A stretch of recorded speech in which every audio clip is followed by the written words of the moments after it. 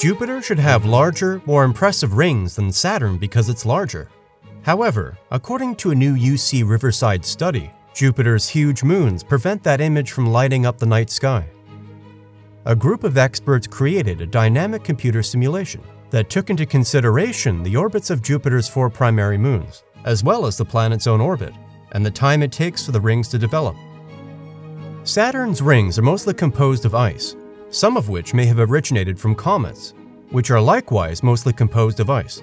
If the moons are large enough, their gravity can throw ice out of a planet's orbit, or shift the ice's orbit sufficiently to crash with the moons.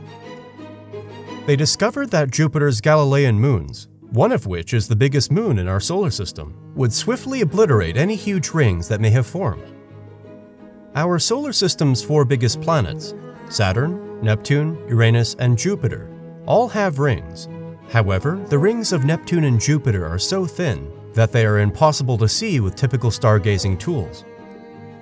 Coincidentally, some of the most recent images from NASA's James Webb Space Telescope show Jupiter with its faint rings visible. And because we couldn't detect them, astronomers didn't know these fleeting rings existed until the Voyager spacecraft passed by. Rings help astronomers understand the history of a planet by providing evidence of past impacts with moons or comets. The shape and size of the rings, as well as the material composition, provide information on the sort of event that generated them. UCR astrophysicist Stephen Kane, who led the research, said, "For us astronomers, they are blood splatter on the walls of a crime scene. When we look at the rings of giant planets, it's evidence that something catastrophic happened to put that material there."